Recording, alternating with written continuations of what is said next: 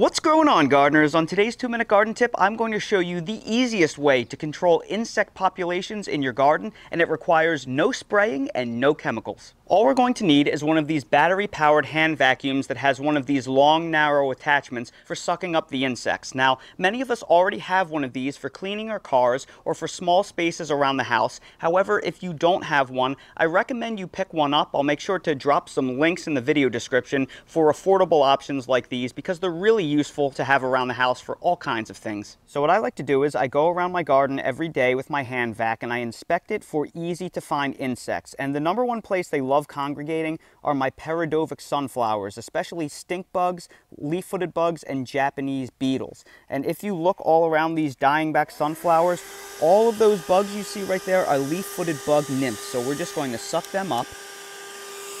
Then up here we have some stink bugs as promised. You can also see an adult leaf-footed bug up here.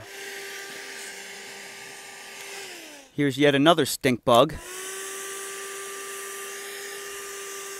Here you can see these annoying kudzu bugs that love congregating on my fig trees.